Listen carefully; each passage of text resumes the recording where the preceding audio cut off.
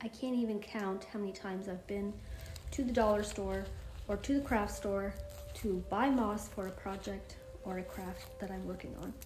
It never occurred to me to go harvest my own moss from my very own backyard.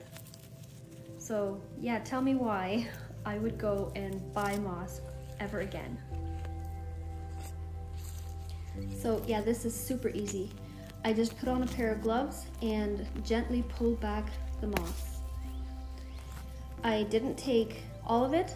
I want to leave some for it to grow and give me more for next year, obviously. So yeah, I just filled my basket and carried it to the front and laid it out on the grass. After a few hours of laying in the sun, I went ahead and flipped them over and knocked off the dirt, and they are ready to go. Thank you so much for watching. Have a blessed day.